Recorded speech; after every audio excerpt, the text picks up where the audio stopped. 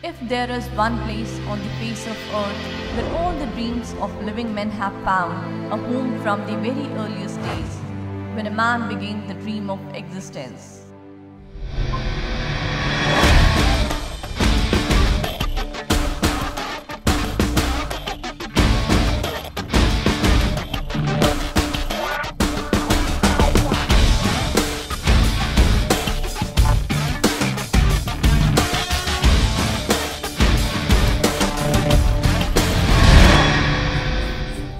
India.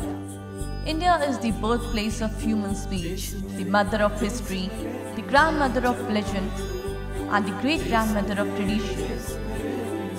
India, where words come out from the depth of truth. India has 2 million gods and worships them all. In religion, all other countries are paupers and India is the only millionaire.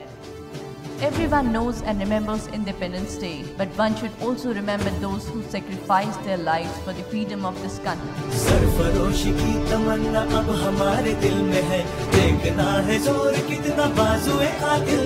So, let's take a decision to value our nation, to not forget the sacrifices of those who gave us freedom.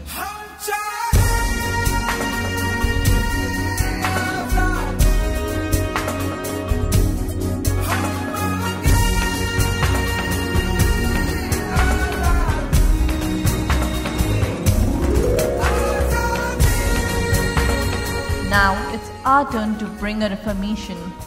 Happy Independence Day.